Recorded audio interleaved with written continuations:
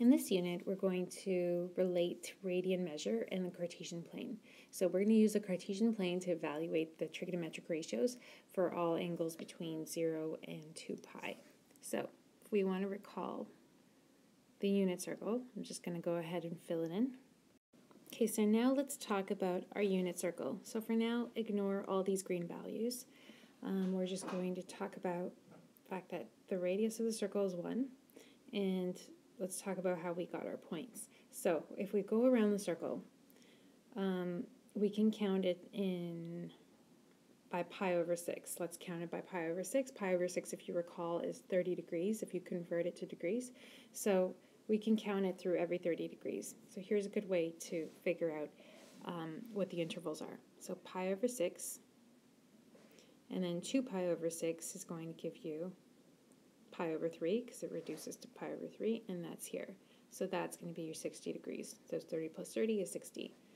So 2 pi over 3, and then, 2 pi over 6. 3 pi over 6 reduces to half pi, 90 degrees. 4 pi over 6 reduces to 2 pi over 3. 5 pi over 6. 6 pi over 6 reduces to pi. 7 pi over 6, 8 pi over 6 reduces to that, 9 pi over 6, 10 pi over 6, right, divided by half, 11 pi over 6, and 12 pi over 6 is 2 pi. You can do the same thing for pi over 4. So pi over 4, 2 pi over 4, 3 pi over 4, 4 pi over 4, 5 pi over 4, 6 pi over 4, 7 pi over 4, and 8 pi over 4. And similarly, you could do that for every 60 degrees if you wanted to count pi over 3, 2 pi over 3, 3 pi over 3, right? This. Okay, so as you can see, not so difficult to get your radians onto your Cartesian plane. And let's talk about our green values now. So all we have is a circle with radius 1. So you know this point right here is going to be 1, 0. This is going to be 0, 1. And at 180, it's going to be negative 1, 0. And here we have 0, negative 1. So here's a really useful and fun fact. All the coordinates around the circle actually correspond to cos theta and sine theta, around depending on what the angle is. So for example, if we look at pi over 6, the cosine of pi over 6, so the cosine of 30, is actually going to be root 3 over 2, and the sine of 30, or sine of pi over 6, is half. So here we have, you're going to get a 45 degree angle, so pi over 4 just means this angle right here is 45 degrees, or pi over 4 degrees, pi over 4 radians. And the cosine of pi over 4 is root 2 over 2, and the sine of pi over 4 is root 2 over 2 as well, right? That's as you notice, these are all our special triangles, so we'll talk about that in a second. Okay, before we get to the actual values, I'm just going to take it over to the side. If we look at breaking these down into maybe transcribing our special triangle onto our Cartesian plane, and this would be your x value, obviously. This is your y value, and this would be your radius. That's consistent throughout, so that's always equal to 1 in this case. Okay, so now just to prove our fun fact, let's look at a triangle, and we're going to say this is your x value, this is your y value, and this is your r, which is equal to 1. So I want to come up with all our trig ratios for this triangle. So sine of theta is equal to opposite over hypotenuse. So that's going to be y over r. And since r is equal to 1, it's just y.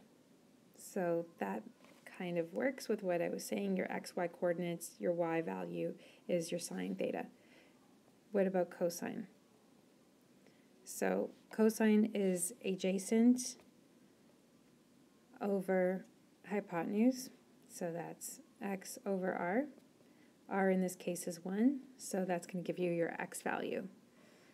And tan theta is going to be opposite over adjacent. And that just means it's equal to sine theta over cos theta, which, if you recall, is one of our trig identities. So this just proves that around the unit circle, your xy coordinates correspond to the cos of that angle and the sine of that angle. Okay, now I'm asking you, what are the special triangles that can be derived from the unit circle? So when we looked at the unit circle, we looked at 30 degrees, 45 degrees, and 60 degrees, and then obviously every 90 degrees. So for 30 degrees, which is pi over 6, complementary angle would be 60 degrees, pi over 3, and our special triangle for that is root 3,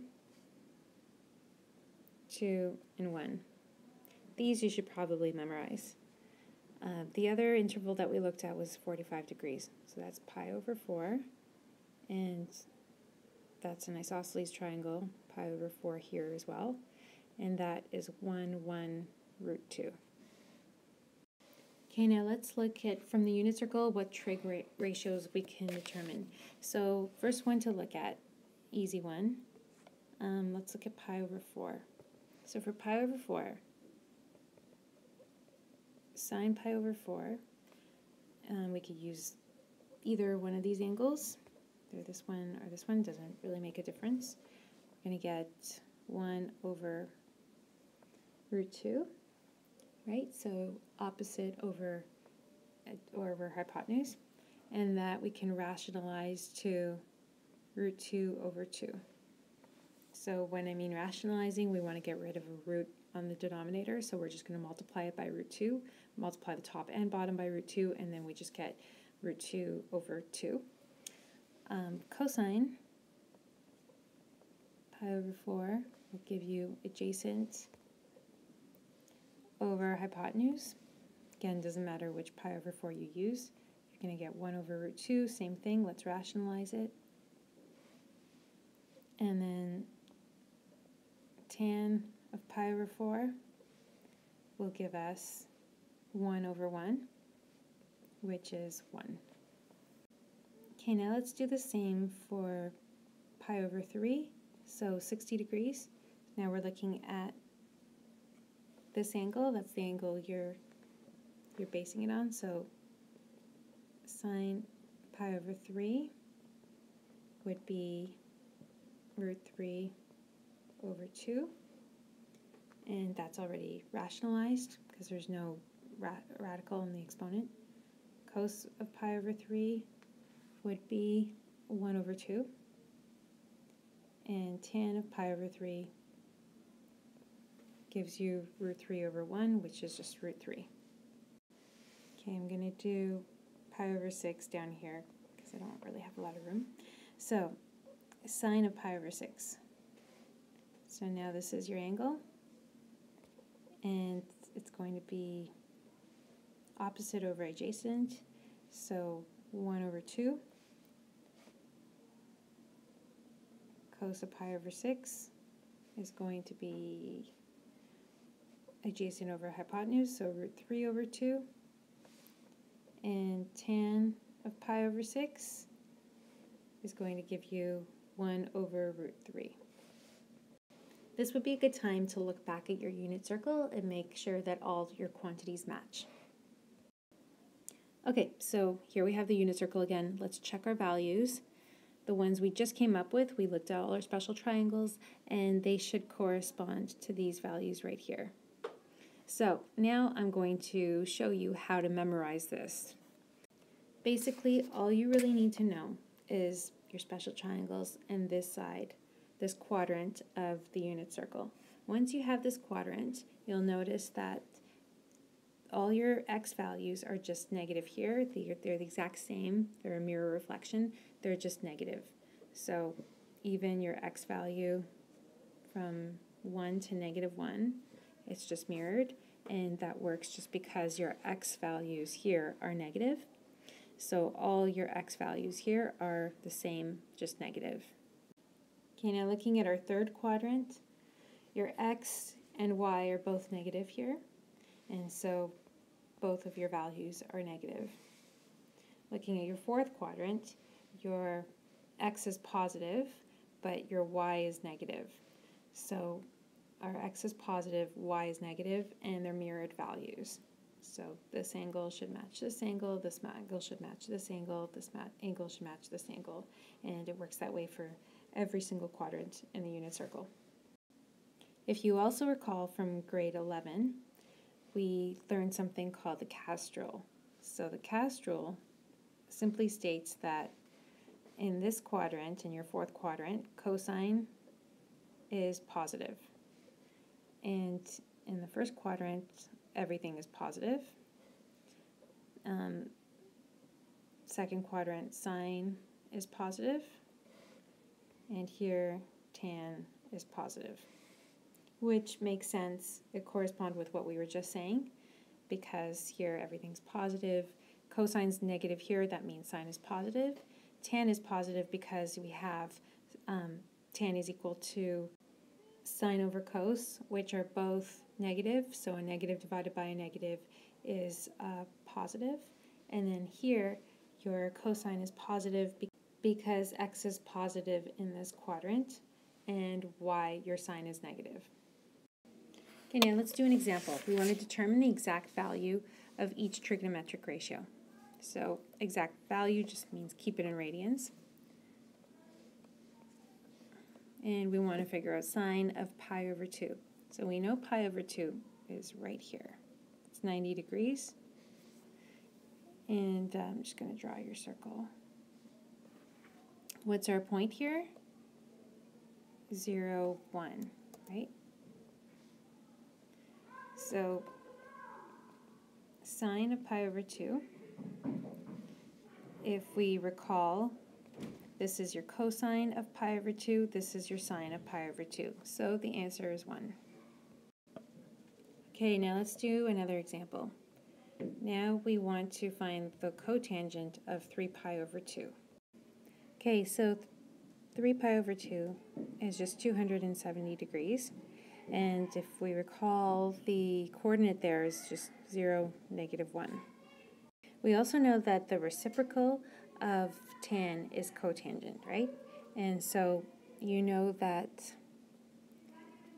tangent of 3 pi over 2 is equal to sine 3 pi over 2 over cosine 3 pi over 2.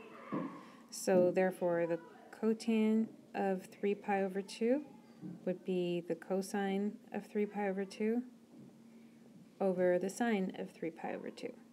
Now we just have to figure out those values. So cosine of 3 pi over 2 is going to be our x coordinate, so 0. And sine of 3 pi over 2 is going to be your y, so -1. And that just equals 0. Okay, so for our next example, we want to determine the exact value of the following trigonometric ratios. So first one we're looking at is cosine of 5 pi over 4. So I've shown you where 5 pi over 4 is on the unit circle, or on the Cartesian plane. And we know it's going to be 4 pi over 4 is going to be right here, right? That's pi. And so 5 pi over 4 is just going to be pi over 4 greater than, that's supposed to be pi over 4. Pi over 4 greater than 4 pi over 4. So let's look at, so if you want, you can actually just draw your, this is pi over 4 right there, and you can just draw your special triangle here. So you know here you have -1, -1, and √2. If you wanted to draw your special triangle right in the grid, I'm just going to redraw it here. So it's 1, 1, √2, if this is pi over 4. Okay, so we know that cos of 5 pi over 4 is equal to, and we're looking at the adjacent, so -1, and that's this -1 over √2. So -1 over √2, if I want to rationalize that, it's just -√2 over 2. And it's negative because it's in the third quadrant. Okay, now let's look at this example. We want to find the cosecant of 11 pi over 6. So where is this on our Cartesian plane? We know 12 pi over 6 is 2 pi, so it's going to be pi over 6 less than 2 pi. So it looks like it's in the fourth quadrant, right there. That is going to be 11 pi over 6. And we know that that's going to be, this angle is pi over 6. Sorry, I didn't want that to be a negative. It's just pi over 6. So we can just transfer our special triangle right onto here. So pi over 6, that means that 30 degrees. This would be √3, and this would be 2.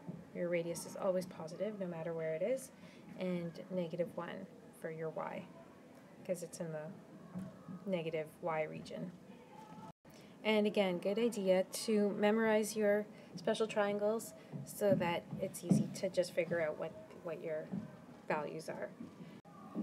Okay, so if we recall, cosecant is just the reciprocal of sine, so it's really 1 over sine 11 pi over 6. So how do we figure this out? What is sine 11 pi over 6? What's the sine of this angle? It's going to be -1/2. And so if we work that out, it comes out to -2.